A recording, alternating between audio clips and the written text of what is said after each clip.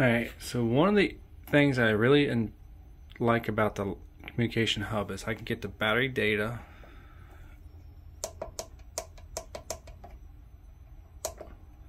I can change the charge voltage,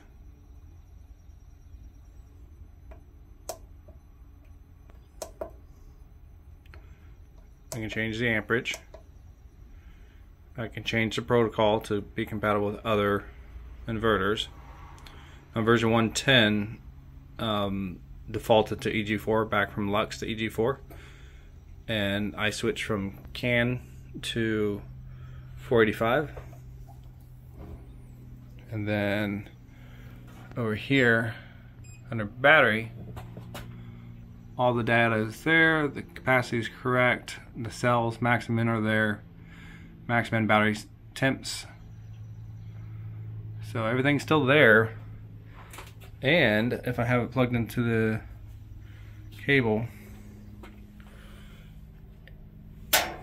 assuming the first battery over here is a 1, oh that's 2, sorry, a 1 and not a 0,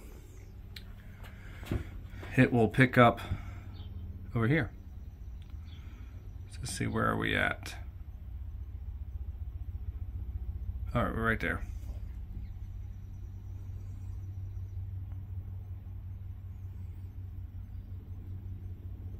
Anyway, so I can get data for all 12 batteries here. At the same time I can read it here, and the inverter can also read it. So back over here, screen 3.